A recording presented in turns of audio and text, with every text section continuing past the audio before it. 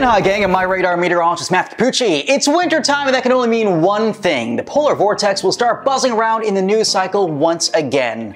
Most news organizations and tabloids don't know the first thing about the polar vortex, what it is or what it does, but fortunately we do. We've got you covered. For starters, both hemispheres have a polar vortex, or should I say, two polar vortices.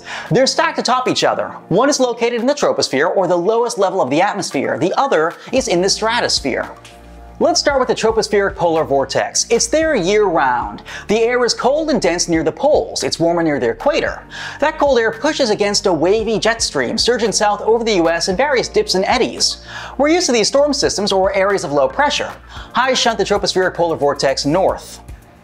If you've ever gotten a cold front, which everybody has, odds are you've received a kiss from the tropospheric polar vortex. In the summertime, the jet stream retreats farther north and the tropospheric polar vortex contracts. It expands in the wintertime as cold air pushes the jet stream farther south. Here's a look at the tropospheric polar vortex from NASA. You can see wind barbs marking the jet stream. The jet stream forms at the edge of the tropospheric polar vortex near the transition from cold to warm. But odds are that's not the polar vortex people on social media are hyping. After all, we deal with the tropospheric polar vortex daily. We need to talk about the stratospheric polar vortex.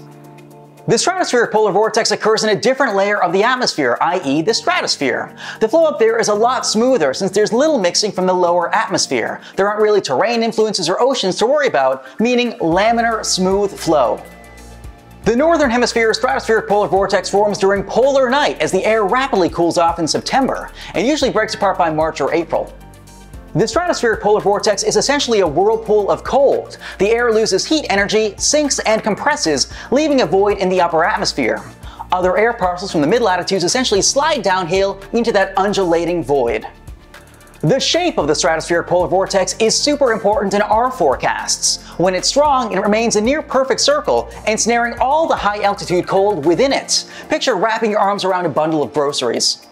When the stratospheric polar vortex is weak, however, it relaxes its barriers, allowing pockets of extreme cold to spill down towards the mid-latitudes. It's like releasing your hands and letting all those groceries just fall to the ground. When this happens, the results can be extreme. In February 2021, a low of the stratospheric polar vortex led to generational cold in Texas, knocking out power to 4 million customers and bringing the coldest air mass since 1989. Thundersnow occurred in Galveston with snow all the way to Brownsville and across the border into northern Mexico. Houston dipped down to 13 degrees, Dallas to -2, and Oklahoma City to -14. Here you can see snow all the way down to the Gulf of Mexico on satellite. And look at all the records broken. At one point, the entire state of Texas was under a winter storm warning for the first time on record.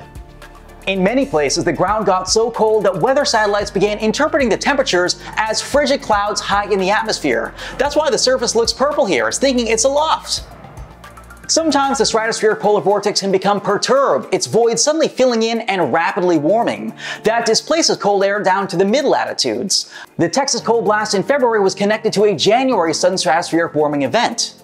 Current forecast models indicate the existing polar vortex will remain strong as meteorological winter arrives, but there's no telling what's in store as we head deeper into the new year. So next time you hear someone mention the polar vortex in the news, don't be afraid to do some deeper digging. When it comes to the polar vortex, there's much more than meets the eye.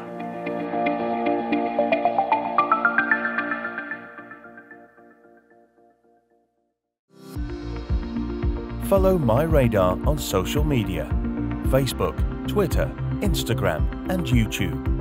Download MyRadar on iOS, Android, Amazon Alexa, Xbox, and Windows.